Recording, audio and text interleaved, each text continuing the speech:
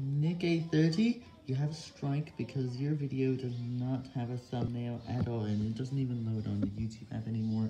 So you might have made it private, or you deleted it, but in this case you made it private. That's not a good thing. I'll get strikes if I make it private, and I'm probably gonna have to accept private videos soon, because I have lots of videos of school. I've made around 30 of them, 20 of which have been published, and Nick830, you're just gaming.